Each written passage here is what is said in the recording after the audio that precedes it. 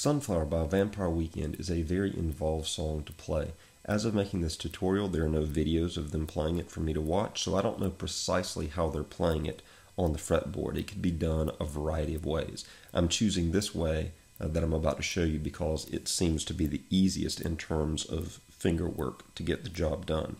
The notes that I'll be showing you are absolutely accurate, but once video surfaces of Vampire Weekend playing this, I wouldn't be surprised if maybe they're at a different place of the neck than how I'm doing this.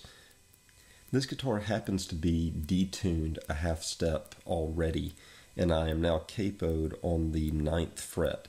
If you don't want to detune your guitar, then just capo on the 10th fret and do everything that I'm telling you just capoed on the 10th fret. I'll be speaking as though the capo here is the nut, so I'll be referring to 3rd fret right here.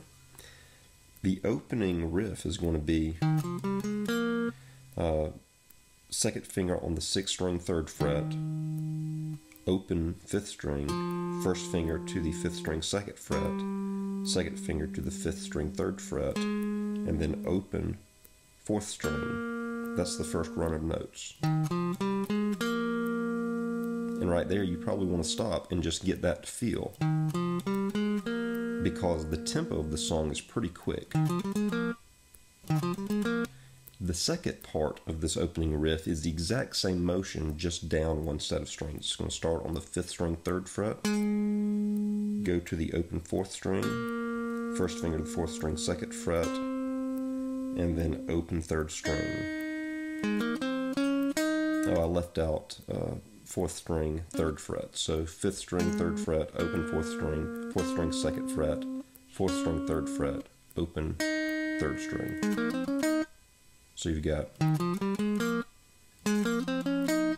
and then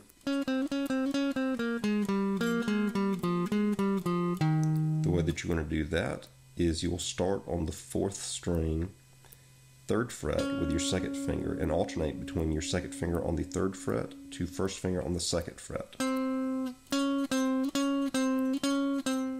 Then you're going to open up the 4th string and you'll go to the 5th string, 3rd fret with your 2nd finger, and then with your 1st finger down to the 5th string, 2nd fret, and then you'll come back to the open 4th string and then back to 5th string, 3rd, 5th string, 2nd, open 5th string, 5th string, 3rd, 5th string, 2nd, 5th string, open, 6th string, 3rd. And that's coming together slowly, the back half of this opening riff.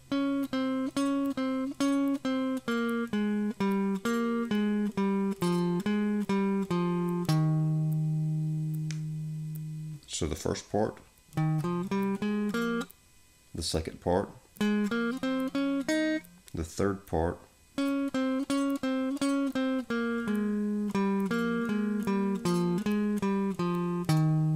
and then it repeats. The next part of this riff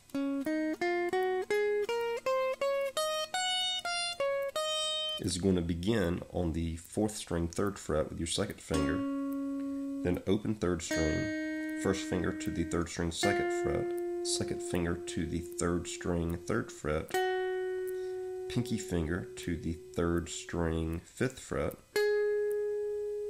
and then 1st finger to the 2nd string, 2nd fret, ring finger, 2nd string, 3rd fret, ring finger to the 2nd string, 5th fret, pinky finger to the 2nd string, 6th fret, 1st finger to the 1st string, 3rd fret, pinky finger to the 1st string, 6th fret, ring finger to the 1st string, 5th fret, pinky finger to the 2nd string, 6th fret, 1st finger to the 1st string, 3rd fret. And that's coming together like.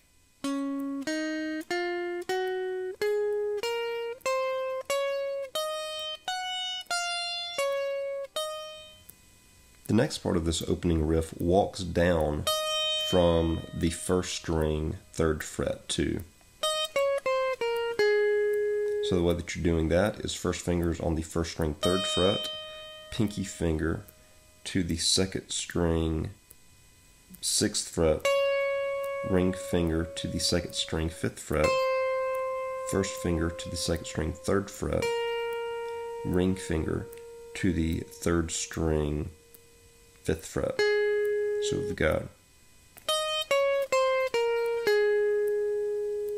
and then you'll go with your pinky finger to the 2nd string 6th fret, ring finger to the 2nd string 5th fret, first finger to the 2nd string 3rd fret, ring finger to the 3rd string 5th fret, first finger to the 3rd string 3rd fret. So we've got,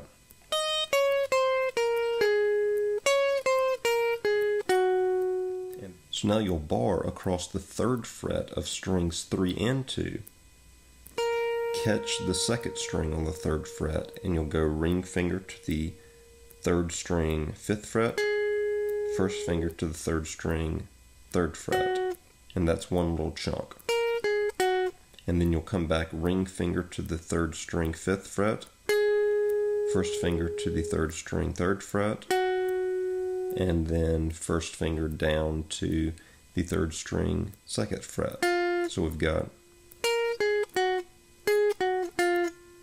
and then 2nd finger to the 3rd string 3rd fret, first finger to the 3rd string 2nd fret, open 3rd string, first finger to the 4th string 3rd fret, ring finger to the 4th string 5th fret. And that whole thing is coming together, walking down as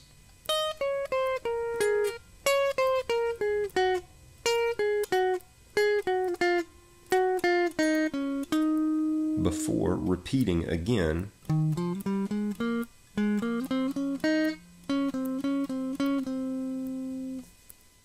the last time through the intro on the alternating. Instead of resolving all the way back down into another round of the riff, it just cuts off and then it goes to chords.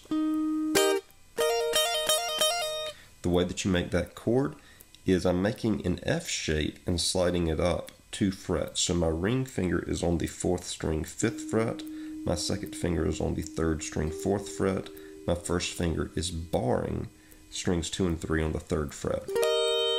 I hit that, and then I'll leave my first finger bar on strings 1 and 2 on the 3rd fret. I strike strings 1 and 2, and then I hammer on with my ring finger to the 5th fret, and then I pull it off. And that's how you get that tone.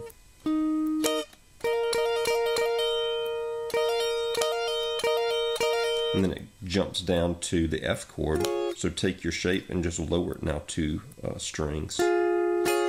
And this time, instead of hammer-ons, it alternates between strings 1 and 2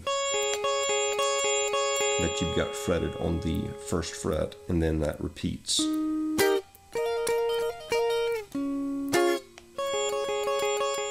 Whenever we get to the chorus, the chords are going to change a little bit. You will fret the 4th string on the 2nd fret with your 2nd finger and strike from the 4th string down. Leave everything that you're not fretting open. So 4 string fretted, 3 open, 2 open, 1 opened. And then it goes to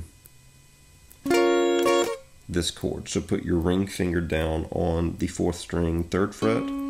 Your 2nd finger is going to be on the 3rd string 2nd fret. Your pinky finger is going to be on the 2nd string 3rd fret, and your first finger will be on the 1st string 1st fret. And just strum strings 4 through 1.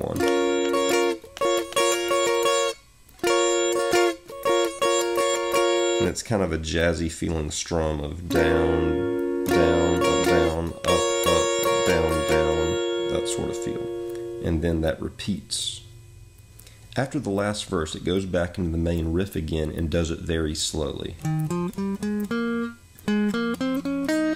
And I would actually suggest going to the back end of the song, the recorded song, and playing along first with that very slow version of the riff so that you can get it under your fingers, and then backtrack to the beginning of the song and try to play it at speed. Those are the chords and the movements to Sunflower by Vampire Weekend. Hopefully this gives you an idea of how to approach the song.